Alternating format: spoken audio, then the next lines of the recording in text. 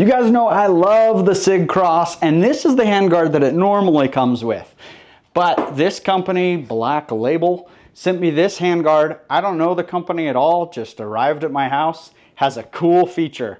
It has a bipod built into the handguard.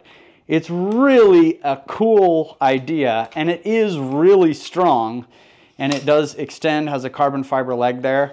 I love it, but also it can be pretty finicky sometimes trying to get a leg in or out, that sometimes it just doesn't quite do it. But the concept is really cool.